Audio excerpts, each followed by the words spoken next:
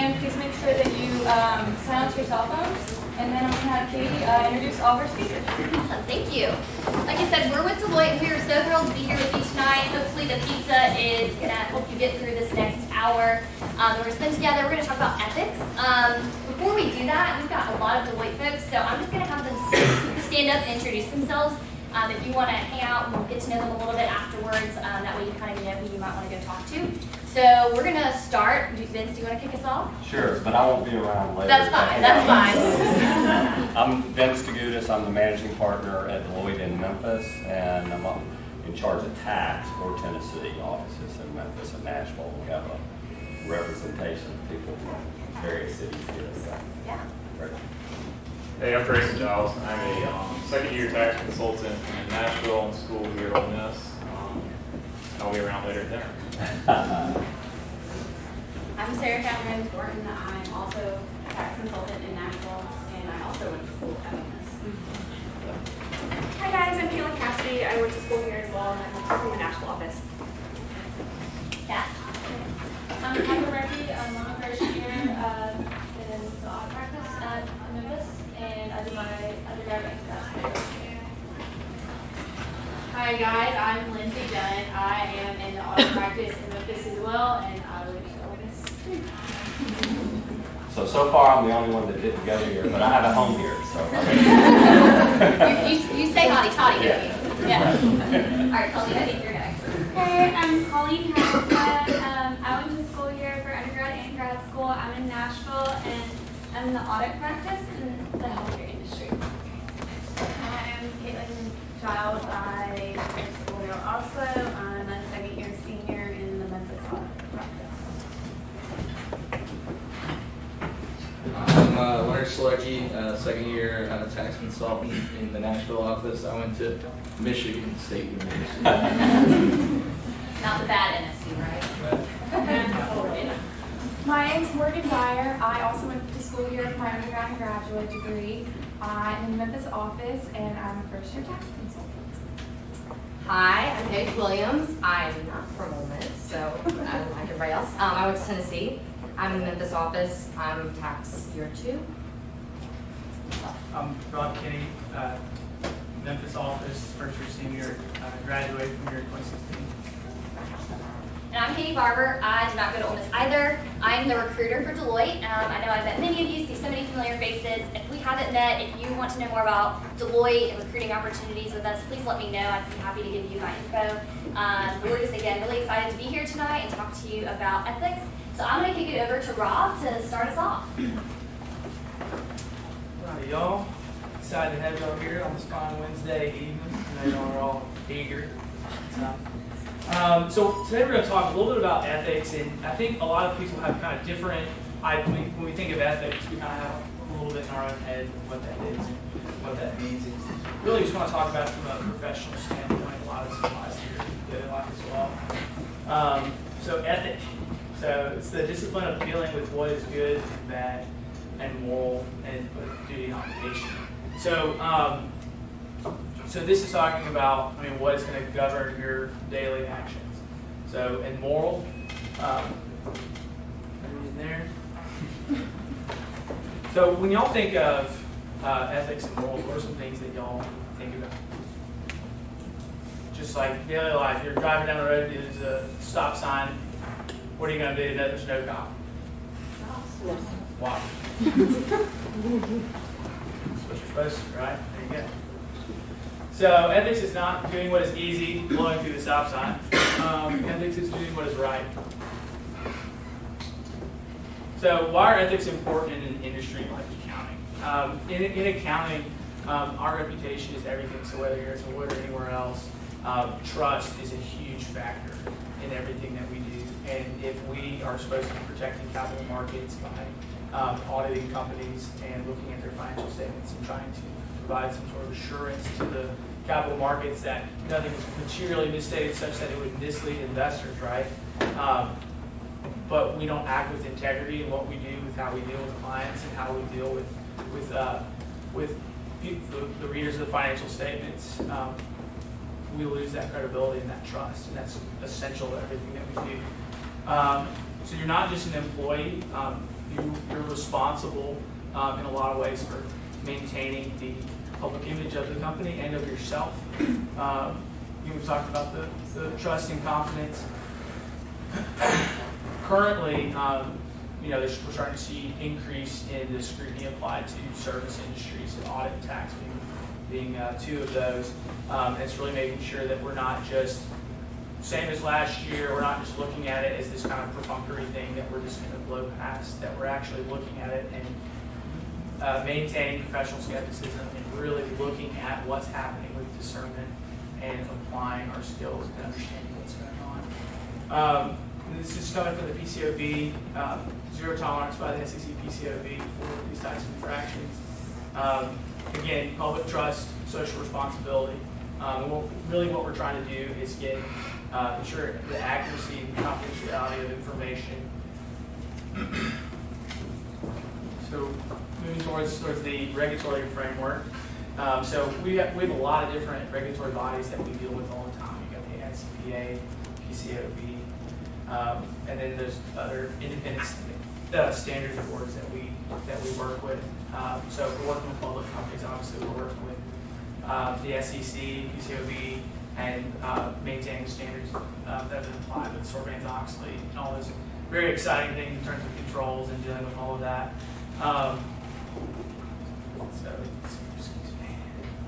So the characteristics of ethical dilemmas. So I know that at one point in your life you felt this, where you've seen something, you hear these things, these sayings that feel kind of trite, but it's the see something, say something, or something that you may see in an airport or something like that. But it could be something where you see somebody cheating on a test in class, or you're cheating on a test in class.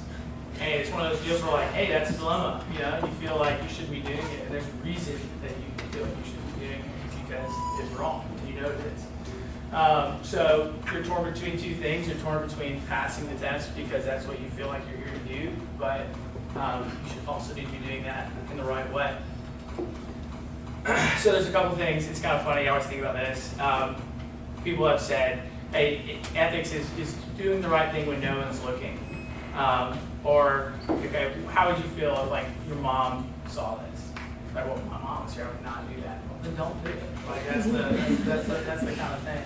The billboard thing. So a lot of times what we some of the things that we've talked about before, like in our trainings or at the firm, is like, what are you doing on social media? I think I might be pushing the slides here a little bit, but what are you posting? Are you posting something that you shouldn't be? Are you saying something that could potentially expose your client or any sort of confidential information? Elevators, keeping your conversation confidential, and not spreading information that you're not authorized to spread. So when you join the workforce, wherever it is, it's definitely your responsibility to consider your personal independence considerations. Do you have insider information that you shouldn't be using? Don't use it. It's pretty simple in that regard. But also like the expectations for ethical behavior. If you're a CPA or you're working in some capacity where someone trusts you to put together information and perform a service for them, you need to understand that that trust comes with responsibility to act in their best interest and to also protect their information. And so also too, just from the standpoint of if you have your CPA license, you can lose it for these types of ethical breaches. So as far as ethics and actions, we have a couple dilemmas or examples that we're going to talk about, and Gavin's going to come here and walk us through a few of them.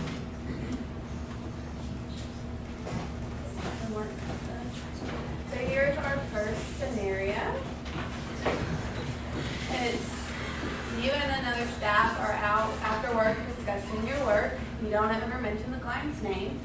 Staff A is discussing the company's initial public offering and the tight deadline because the company was trying to take advantage of the market and get the highest share price possible. They talk about how the long hours are tough and it seems like the manager isn't getting through her reviews timely.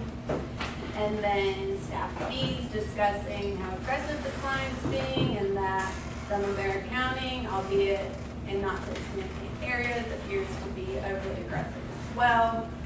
and some of the items being capitalized don't appear to actually benefit future periods. And then staff A agrees and indicates that they have been working on some reserves, and it is strange how they have consistently declined in the 2 years leading up to the IPO, and the client appears to have appropriate support as to the declines, but it seems like they were too high several years ago. So now we're just gonna have you guys answer or come up with what you think is ethically wrong in this situation. So you need a little bit of participation. So what's the first thing you guys noticed was wrong with this discussion? And I can go back if you want to read it.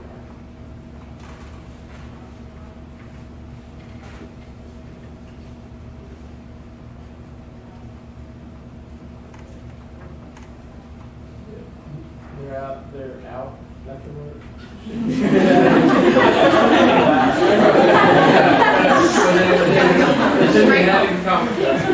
We need to hire that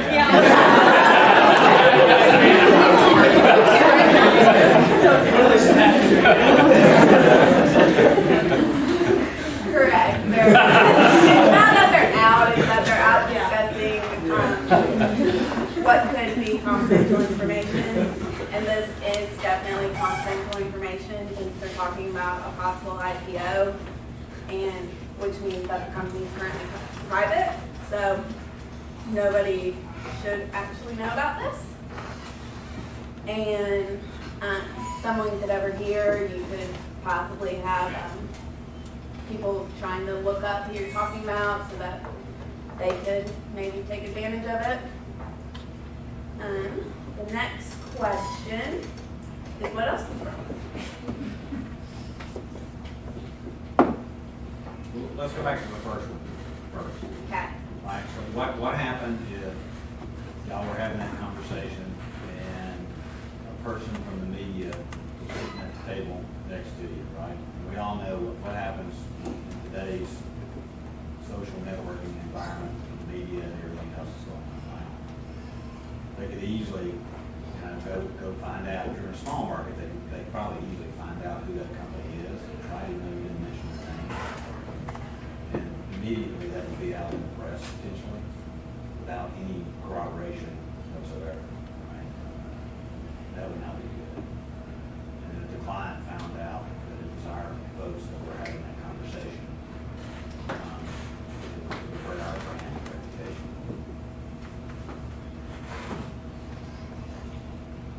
Did I take, I mean, some 3 questions? I think you're good. You guys see anything else noticeably wrong? Well, I'm worried about the accounting for the client. That's good. We should all be concerned about that. So it's actually talking about this second bullet point for this question, though, yes, accounting probably shouldn't be talking about that in public and it being aggressive.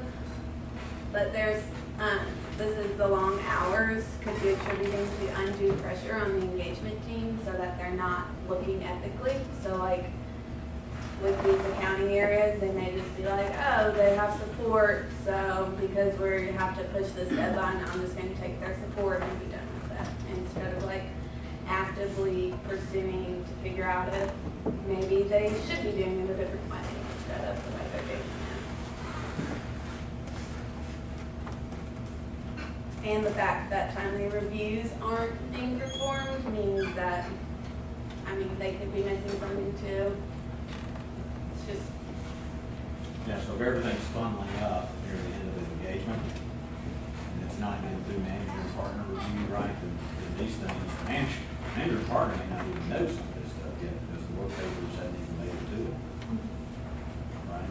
Which is also why, as a senior, you need to talk with your managers, no matter where you're at. And if stuff like this is coming up, even if they're not reviewing it, you can kind of push them and be like, hey, I'm seeing these issues. I'm not sure what else to do. The client's giving me support, but they have pushback if I have any questions on them. You can definitely bring it up to your manager or partner even if you can't get a hold of your manager. Whoops, I just took the next question. So that's what the staff should be doing to address their concerns. And then what if both the manager and partner push aside the staff's concerns? What do you think next steps would be?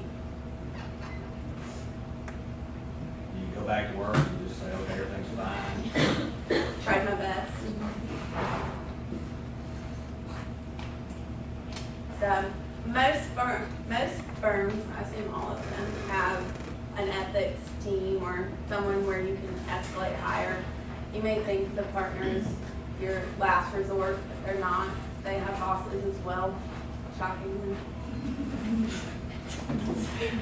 Well, I was going to say, we're talking about it in the context of public accounting, but most large companies are going to have some sort of ethics relief. So there's a compliance hotline. I can tell you all the big four, and even the second tier firms have. I'm aware of it. That in this situation, if you came to me and you said, I've got a problem in this area, I don't understand what we're doing, I feel uncomfortable. One thing I will tell you, even though you're young, is typically in the audit world, probably even so in tax, our clients trying to do something aggressive with tax from the tax standpoint. If you feel like it's wrong, even if you can't kind of put your finger on it, 90% of the time you're right. Your instinct is right. Something is fishy about it. It may not be totally wrong, but it's still probably something you can look into. And so you came to me in this situation and I said, let's say I was unethical, and I'm saying, I don't care, they're going public, we're going to pay $5 million, get out of my office. I would never do that, but if I did do that, your recourse is you would call a hotline, and it would all be anonymous. You would have to say, I'm uncomfortable with this situation. Or it could be, this is the wrong answer too, that I already know the answers, and this would be very bad, right? But I just don't have time to tell you why I think all this is okay. So I'm just, because we're all working long hours, I'm saying I'm good with it, don't worry about it, I understand your concern, we'll catch up, that's the wrong answer too. So you always got to, if you feel uncomfortable in any scenario, you need to reach out for help, whether it's within the engagement team or outside. Probably a good time for the mom test. But don't call your mom and tell her this, because that's secret. They'll be like, I thought you did tax.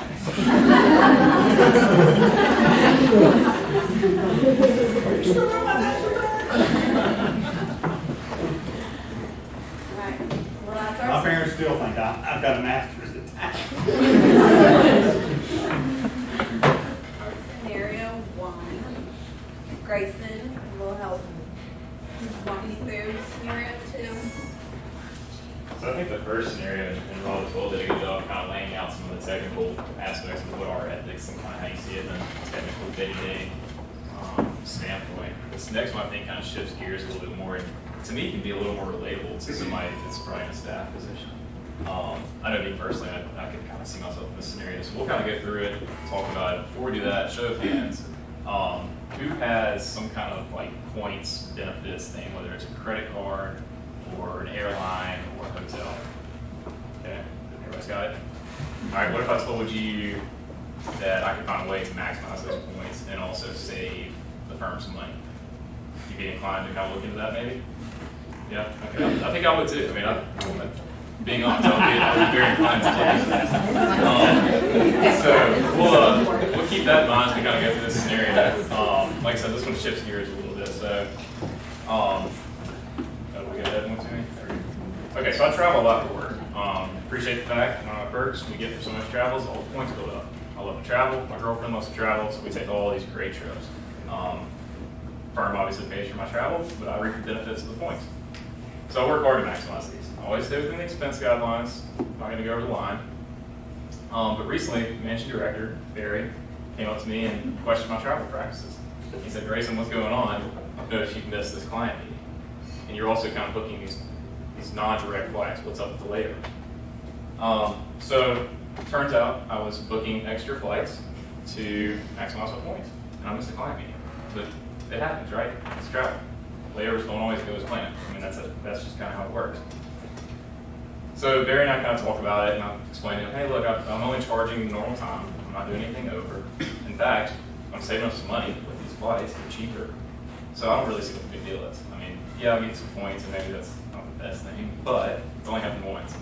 So Barry and I kind of talked about it, and he says, you know, well, let's flip the script a little bit. What if the client had found out that the reason you missed this flight was because you've been booking all these non-direct flights, and you just happen to get stuck in Milwaukee? Milwaukee's got bad weather, you should have known this. Milwaukee's not that great of a place to hang out. Like, what's the deal?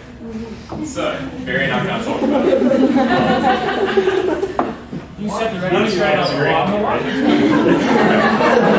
Well, Milwaukee got to Yeah. Now you're going to carry on. Jumping ahead. So, does that kind of make sense? I mean, we started out thinking, you know, great, I'm going to get some double points. I'm going to save the firm money. We're going to come in under budget. This is great. It's a win-win for everybody. But it's easy to see how a situation like this can quickly turn. Case in point, the client finds out that this is why you missed that meeting, which, by the way, is probably a very important meeting. You can understand their angst and anger to a degree of what was going on. So it's kind of one of those things where you have to think about it. It's the mom test. If mom would not approve, or if she said, yeah, I don't think I would do that in your shoes, then don't do it. Don't do it. You kind of play the worst case scenario in everything that you do. You know, if I make this decision, what is the worst case scenario of this outcome? If that puts you or the firm or your coworkers, whoever it might be, in a tough spot, it's probably a good thing to reevaluate what you thought about it. So what would have been the appropriate thing to do probably on the front end? The direct points. Yeah, that for sure. But even having, goes back to communication too, even if you were talking to the engagement partner or manager, senior manager, say, hey, I'm doing, you're at least getting upfront advice as to whether I should be doing it or not, as opposed to just going down that path and then being consequences of that. Right? So I think the thing to remember, right, with this profession, no matter what function you're in, consulting, tax, audit, we're in the client service business. And our clients kind of expect us to show up for meetings on time because they are very busy people, even probably more so than we are. And they're paying extremely high fees and rates per hour for us to be there. So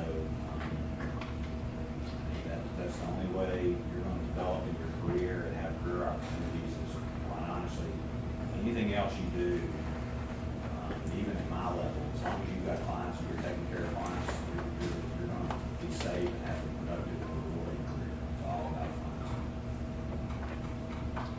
Does anybody have anything else they want to add? I think we've got one more, and Lindsay's going to take care of that. Yeah. All right. Yeah. So to get here, I probably shouldn't have gone Memphis, Atlanta, Oxford. Okay, so I think this is probably like the most relevant one to especially all of y'all because we all are on social media and post on social media, and like even though like our grandparents don't use social media and like our parents don't necessarily use social media. I'm getting kind of offended We carry. All right, guys, sticking our skin up. Come on. Like us using social media will carry on into our work life and like everything like that. So this is the situation I'm in. So I was just moved to another project because I was using, first of all, I was using my personal Facebook account. Like it wasn't like, oh, Deloitte Lindsay. I was using my personal computer, not my Deloitte laptop. And I was like weekend time, like not Deloitte time. And I made this post about this city that I've been working in because like it's super duper lame and I hate it. And I didn't mention the client name. I didn't mention the fact that like, hey, I'm here like working for Deloitte on this client, like nothing like that. Well, one of my coworkers decided to be extra brave and friend one of our clients on Facebook. So in a roundabout way, one of the clients saw my comment talking about how I really hate this place and how it really sucks. And so basically, even though it's like completely accurate, that I think this is my favorite part, unless you like cow tipping or train watching, the list of things to do to kill time is kind of lean, unlike the local food. So someone, I mean, I wasn't gonna say it, but so someone got offended over my comment about the city, and then like I don't think I did anything wrong. Like this was my personal time on my personal Facebook. So like if they want to take me to culture court to prove that this place was as desolate as I say it is, then like I'm down for it.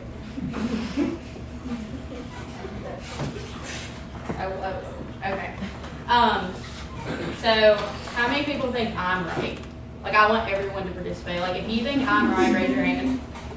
All right. If you think I'm wrong, raise your hand. All right. Good job. Great. So what is like one of the first things that y'all think that I did that like wasn't okay? Like it's super obvious and everyone knows the answer. They just don't want to say it. So someone be brave. Call them. Call him? Yeah. All right. Oh, all right. How about Jill? Well, you were posting about your client on Facebook. You know, it wasn't like your actual client, just like what the place that you were at. Yeah, you're right. So I was posting about a place that like obviously I didn't like, but like here I'm gonna use like the what would your grandma think? Like everyone's grandma lives in like some small little town that probably isn't our place to visit, but like what if she was scrolling through Facebook and saw that you posted that about her town? Like she'd be so upset about it. Like she loves that there's only 2 stoplights. Like so think about that. And then also another thing about small towns is some small towns only have like one big factory. Like that's a very common thing for like most of that town to be employed by just one large company. So even though I might not have said like, oh, like I'm in Starkville, like I could say, oh, like these people all work for Mississippi State. Like obviously, like that people would know that like that's where I'm talking about. What's another thing that maybe not necessarily I did, but kind of something that you see as a problem in this scenario? Yeah. Maybe someone like a staff member being friends with a client on Facebook, because that can kind of seem like an independence issue, I would think. Yeah, not necessarily independence, but like it does kind of raise some problems. For example, it just like basically put me out in the open for like when I made this comment, and yes, it was a personal comment. It did open me up to the scrutiny. So like when you think about that, like it's one thing to like have a friend that works at a place that maybe you're auditing, but it's a different thing to like go add your friend or like your client on Facebook or like accept a friend request from a client on Facebook. This says like once a client becomes part of your network, Facebook in effect becomes part of an extended workplace, which I think is very accurate. And then another thing is so how many people put like, oh, well, I'll show you right now. I did it. So I started like 3 weeks ago, and I was like, oh, I gotta go let Facebook know that I work at Deloitte. So I went and I was like, work at Deloitte. So like literally everyone on Facebook knows that I work at Deloitte. So even if I didn't say I didn't work, I didn't say I worked for Deloitte, I didn't say what client I'm on, but I'm making nasty comments like that, like that's like a direct reflection of like my company. Like I would attribute this kind of like the same way Greek life is, like people like harp and harp and harp, like don't put anything up that like you don't want to represent your organization. So I think about that in like the same kind of sense. Let me make sure I covered all my points here. Okay. I think one thing too is kind of important to note here is that it's not so much the issue is not the airing of grievances, because there are times where you might be doing work that is not your favorite. It's more of the method of how it's communicated.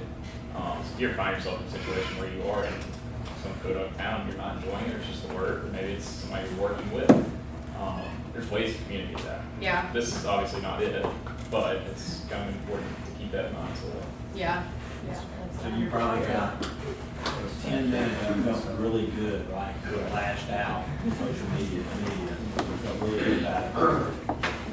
Yeah. And then this person, I believe in the example, was like an A performer, right? Got pulled off the account because of this. Yeah. I don't know if you mentioned this or not, right? Probably the manager or the person who is already a friend with the individual Facebook client, that's probably not a good idea. Probably didn't help that situation. Yeah, I was just thinking about the fact too, like that conversation that the client had with like your partner or your manager saying like, hey, like, look, like someone on your team made this really rude comment. Like if you wouldn't want to be that person in that like kind of difficult like conversation. So it's like you like don't put someone else in that kind of position. Because basically they had two options. It was like, oh, let me just fight for this person even though they said something super duper rude to you, or just like kick them off. So, and ultimately that's what happened to me. I got kicked off. All right, Barry, you gonna wrap it up? I don't know. I apologize for being late because I was taking care of clients. I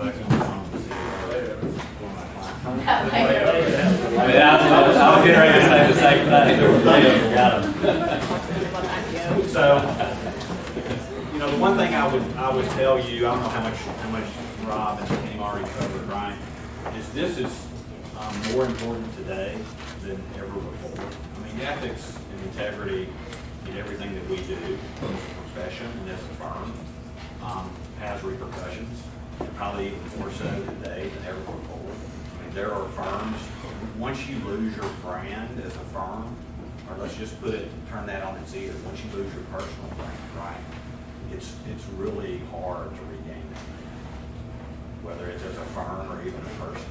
I mean, think about people form opinions, initial opinions about you every day just from meeting you or what you put out on social media. They automatically form an opinion, and then you have to overturn that somehow, right? Work hard to do that if you're so inclined to try to do that. So I think in today's world, with social media, everybody's connected 24/7. I mean, I'll tell you, I've got a 16-year-old son, and 2 years ago, he had friends up in his room, and they were just messing around and stuff, and we found out something was put out there, not by him, because I would kill him, but by one of his friends. And it's like, buddy, you don't understand, because it was kind of weird. This is there forever. It will be there forever. I mean, it will be there forever. It will probably come back. When he's applying to colleges, I'll be shocked if it's not something they find. And it's there forever. It does not go away. It's the same with email, instant messenger, which we use all the time, Facebook, anything you tweet. I mean, it does not. It is there in perpetuity. So just keep that in mind if you pursue, finish out your college career and pursue going into this profession, because we are, right, if you think about it, we're kind of the gatekeeper on the audit side of the house. We're the gatekeeper of the capital markets, and everything tax does, from signing returns to consulting, compliance, everything has to be of the utmost integrity as well. Consulting advice on the consulting side, we've got to be able to stand behind that. We can't lose our brand in that function. For specialization, is that everything we do has to be held to the highest standard. Personally, probably other than the medical profession, we're probably held to the highest standard of any other profession I know of, including the lawyers. I think we're held to a higher standard than the lawyers to some extent. Because if something goes wrong, they're coming after us, just like they do with doctors. So with that, we have parting thoughts. The one I've always used, I know we use this in the firm all the time, Rob, you may already see, just always when staff come to me with these dilemmas, and so we actually, did y'all talk about this? We actually have some of these were pulled off Deloitte head, because there's a guy out there that we call Dr. Dilemma. And so, did y'all talk about this already? I did not mention Dr. Dilemma. Okay. So actually, these situations, there's hundreds of these things out there, so that when you guys run into these situations, you actually go out there and say, okay, what, I'm thinking about doing this. So if you don't immediately feel comfortable talking to a manager or partner, because I know it's hard you guys to communicate these. You can go out and ask Dr. Dilemma, and you can find these things, these situations, and they'll give you some advice. And so the one thing I always live my life by is anything I do today, it doesn't always work out this way, I'll be honest. Anything I do today, I don't want to get up the next morning and read it in the newspaper. And in our profession, right, you never want to be in the business section or in the Wall Street Journal, because odds are it's not good. You want to stay out of the public light for all practical purposes. So that's kind of the rule I've always kind of lived by. I don't know about you, Vince, but that's kind of the rule I've always kind of lived by. Absolutely. I mean, it's from maybe it goes along with being an accountant. There's never like a bunch of good news.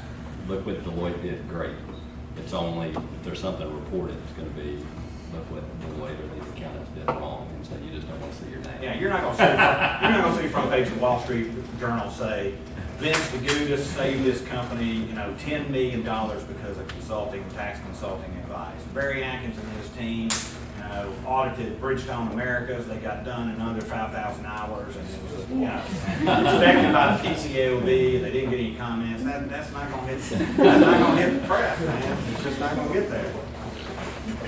But if 5 of our staff go and do something and post it on Facebook, it's on there. And your Facebook account is linked. I think Lindsay said this, and everybody knows you're an employee at Deloitte. I mean, it whether you think it does or not, it impacts the company you work for. And then Barry, from another social media side, have y'all seen this Big Four accountant like Instagram thing? Some of it's a little too relatable. I particularly enjoy like the Trojan horse with all the documents coming that are broken references and the rest of it. Like, this is all our stuff. But that is a really good way to really screw some stuff up, because like I've seen pictures on there where like it's late at the client, people are being goofy, and they're like some sort of like relay race putt deal, and like, oh, that's fun and all, but goodness gracious, like I actually know of someone I know at my client actually like follows Big Four accounting. I think it's hilarious. But could you imagine if your client sees y'all working there and it's like they have a deadline that's about to get pushed, and they're like, wait, I thought y'all working? So it's just a great, because you might be busting your tail and you just took a 20-minute break, but for all they know, this is what you've been doing. You've been working on your short game, and it's just like, and so it's just really good. Just don't do it. Follow it, like it's funny, it's all good, but do not post yourself doing something silly. Unless the client says. Yeah, we're not. I don't want you guys to take this like. I mean, we're not saying you can't have a personal life whatsoever, right? You just got to be in this today's world. You just have to be so. I mean, I would have never survived. I mean, what my parents would have found out about what I was doing, I would have been in so much trouble. I'm just telling you. I'm just being honest. So you guys are under a lot heavier, microscope. Any generation before. So you just have to be smart and keep that in mind. I have a question. You're not allowed to ask questions. I kind of thought about that. I was like, can I ask a question? And then I decided. If he tells you no, you can call the ethics hotline. You're right. Dr. Dilemma. Now, here, let me give you my cell phone.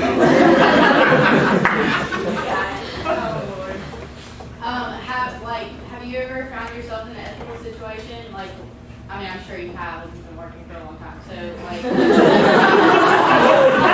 Another grandpa reference. Or just maybe like maybe not necessarily like ethical, but like a sticky situation or like you felt like it's a sticky situation. And can you tell us about it without violating an ethical dilemma, even if you don't use the time? Yeah, I probably should have used that. Yeah, so I can give you a couple of examples. I have been in a lot of weird situations, which is probably why I don't have a lot of gray hair or something. So I was probably a second year staff working on a small bank, financial institution, and doing loan testing. And I was one of those guys, you know, we have some on the firm now. There's certain people, like when they do samples, they just always hit the one that's freaking wrong. They just do. So I was one of those people. So I came across a loan that I recognized the name, and it was actually a partner with the firm in another office that I knew from the recruiting process.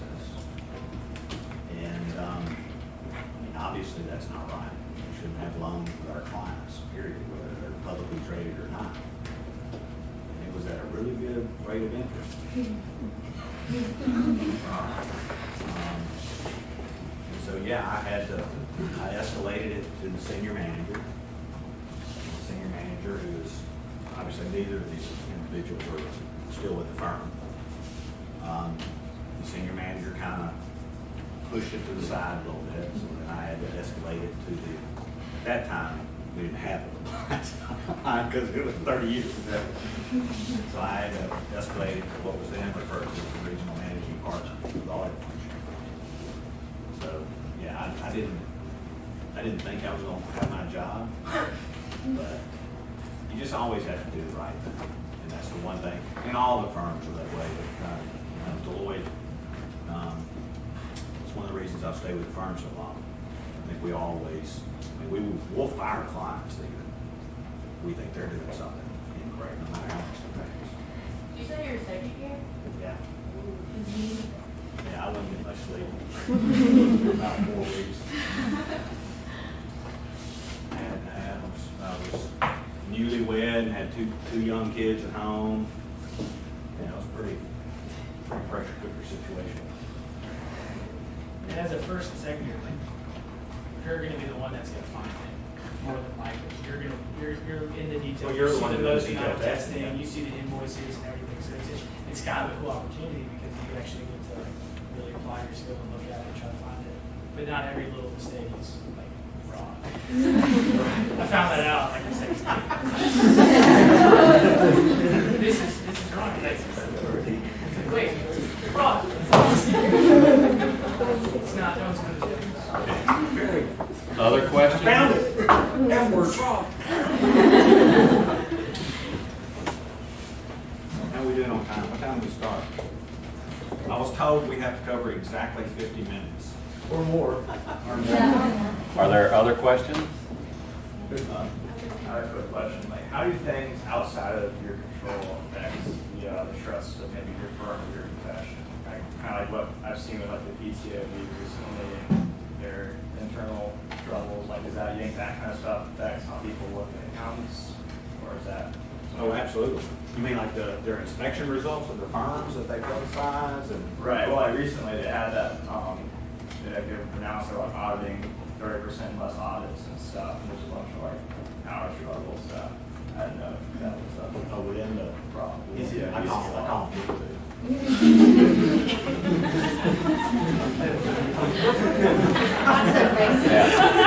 entire profession kind of calls them people too. That's what they're doing.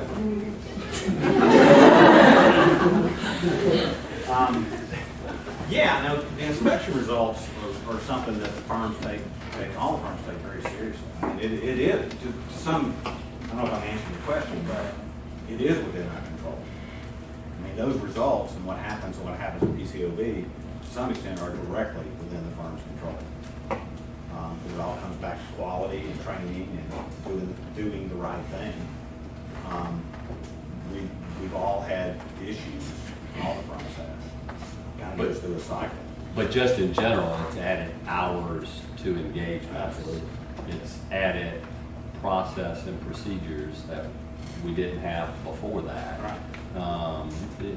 We've even had, I'm trying to not violate any of that. I'm doing the same thing. Different firms have had different issues at different times, and so the competitive landscape of that, some things are going good, it's something that you can take advantage of. It may be a reason for clients to be looking elsewhere, but a lot of times the big four will all get lumped together, even if it's not Deloitte that's having the issues. clients or potential clients, we lump it all together and say, well, we need to stay outside of the Big Four because of the regulations. And we're not going to touch with the PCAOB. Anyway, so yeah, it has had a drastic impact. I mean, we all take our lumps, but right, there's a reason, you know, to your point, elaborate a little bit, there's a reason there's the Big Four and then there's everybody else. The Big Four are auditing most of the public companies, obviously, so we're the ones with the heavier volume of inspections that are occurring. I think it does go in cycles, to your point. We were, if you want to call it fortunate or not, you know, Peekaboo or auditing standards and their oversight, you know, came talking about brand. You guys, so many y'all were probably born, yes. So you may or may not remember the firm called Anderson that lost their brand overnight. I mean, it was done. They lost their practice, their license to practice in the state of New York, and they were finished that week. I mean, it literally happened within 48 hours. If you can't practice in the state of New York, I mean, think about it. All your financial institutions, those are large businesses at that time. Yeah. Were in the tri-state area. And so we were somewhat fortunate that, whether you call it picking on or not, I do think there's been a lot of improvement since then, especially in the area of internal controls. And more than that, I think it has made management take more responsibility for their financial statements, as opposed to putting it all on the audit firms, because they have to sign certifications now that go into their SEC filings. But we were the first one, right, wrong, or indifferent, that kind of got beat up pretty bad by the PCAOB back in the mid-2000s, 2005, 6, 7. And we had to institute a lot of policies and procedures to rectify that situation, and I think we're in a very, very good place with the regulator at this point. They actually seek our advice. So as opposed to us being at odds ends and arguing with them all the time, they actually call us now and seek our advice, which is, I think, exactly where we want to be. I think all the firms were in denial in those early years, like, who's going to tell us? Yeah, why are you telling us what? I mean, to be honest with you, it's arrogance, right? But a lot of it was like, you guys never made it in Big Four, so you're working for the government. Why are you telling us? I mean, that's kind of the way it was. All the firms were kind of taking that attitude, which is the wrong attitude to take, because that's a losing battle. They're still your regulator. They're going to be your regulator. It does not matter whether they're smarter than you or not. They're your regulator. So anyway, well, I don't know if I answered your question, but all the firms have kind of gone through those cycles. So it does have repercussions on the profession as a whole. So we do not want to see, I don't think any of the firms want to see damage done to any of the other firms, because it hurts us as a whole. Others? Yep. So for some of you, like first year and second year staff, have you guys had any like ethical things that you've noticed? I know a lot of people haven't like just kind of started, but I need to leave the room. or like something where like you like had to pause and think like, what should you do? Because I think as students, like we're gonna be in your spot like pretty soon. So yeah. So last week was like my first week out of training, and my very first assignment was inventory count. Never done one before. Was going by myself. Like had no idea what I was doing. The team that was in charge of it is out of New Jersey, so like I had to communicate with them and go do it. And it wasn't really, I guess like it wasn't as big of like an ethical dilemma as what you get these kind of situations, but it was just kind of like I was the only one there to handle it. So how do you kind of handle when something comes up? And you know, we're going through trying to make selections, and the client was like, okay, well here we're gonna make these selections, and it's just kind of like trying to figure out what to do in that situation. So I did that. I was like, I don't know like exactly what I'm doing right now. But afterwards, like I just called the team. I was like, hey, all right, like this is what happened. Like, is this what should have happened, or what should have happened? What can I do? What do I need to do now? And they kind of talked me through it. And so it was just kind of more going back and forth with that client to get more information. But like in that moment, it was just like, okay, what the heck do I do? This is literally my third day out here. Like, what? That was literally all you could ask her. I was like, that's it. That was not but like it all worked out. It was fun. But you are going to probably, I mean, there's a good chance many of you will have that same situation. You're not going to do one pretty early on. And, you know, the client is like sitting there telling me stuff, and I'm sitting there like, you can be telling me anything right now, and I couldn't believe you. Like, I don't know any different. But just kind of go in with that mindset that it's okay if you need to like step to the side and say, hey, just give me 1 second, like I need to get a call. I see here to make sure like I understand what I'm supposed to be doing, or you know, just kind of that having that mindset of it is okay to like take a step back and not have to be the one that the pressure is on and be like, okay, like I have to make this decision right here, right now. I'll say one that got brought up a lot whenever I was in training one week, which hasn't happened to me and I've never heard personally someone that's happened to, is what they call eating hours. And I'm sure y'all may have heard about it before, but like basically like, you know, when you get put on any kind of engagement, tax, audit, advisory, anything, you have a certain amount of hours you're supposed to be working that week. So like, you know, when things get busy, like what can happen is like, oh, like I'm only supposed to work 45, 50 hours this week, but hey, like things are really piling up and like, I'm probably actually working 55 hours, but hey, I don't want to like make anyone upset or like go over our budget or anything like that. So I'm just going to put 50 on there and like, you know, those 5 hours are just, it's fine. Like I won't worry about it. Well, if that happens consistently, that's what they call eating hours, is you're spending 5 hours of your life that should have been attributed to your work. So like I said, I haven't run into that issue, but like that's one of those things where like my facilitators were like, you should never do that. Like you always put how much you work, and like if you ever come like to a point where your manager, whoever's directly over you is like, well, you know, just put that you worked 9 hours today, even though you just got clocked in at 11 hours. That's when, if that like happens, like that's when you go talk to like your partner or something like that. Because that will not be tolerated. Yeah. Because you may be making yourself look good because you're saying, oh, well, I did this audit area in less hours than what was in the budget, but it doesn't give us a fair estimate of the value of our work and where to build a client and what we're putting forward, and it's just not right to do. Your first year's gonna be a rock next year. Yeah. Oh yeah. If they think that it's good, oh, they first did this in 50 hours, and it really would take you 120, but. Yeah, then the next year when they get bad things, you're just gonna go out on Facebook and say, they just suck.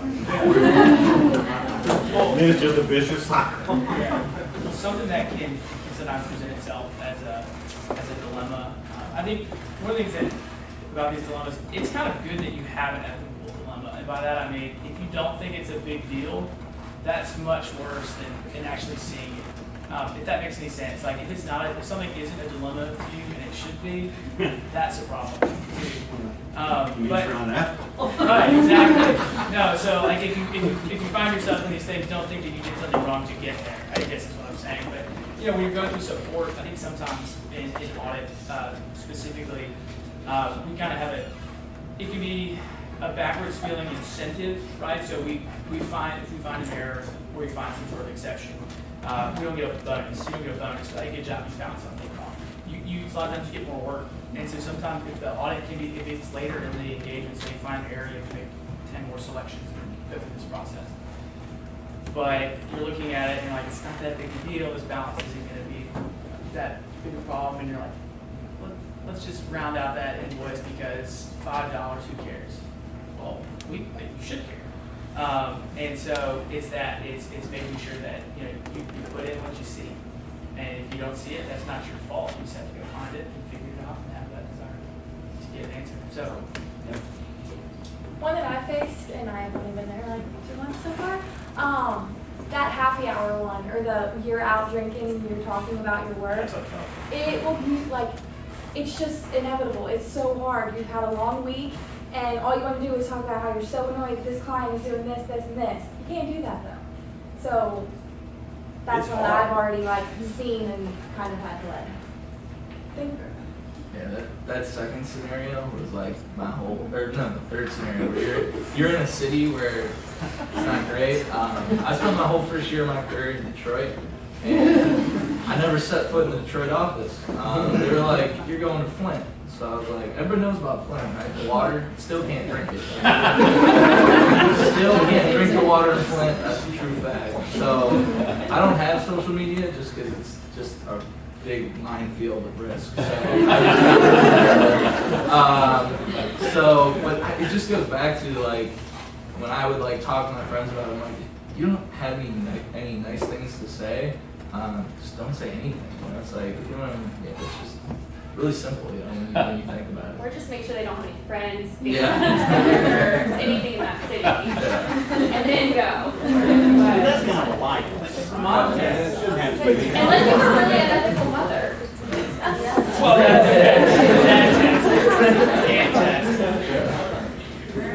That's why I didn't bring mom up. My mom. But she's still my mom. Does anyone else have any questions? Any other questions? Okay, so let's give our students a round of applause.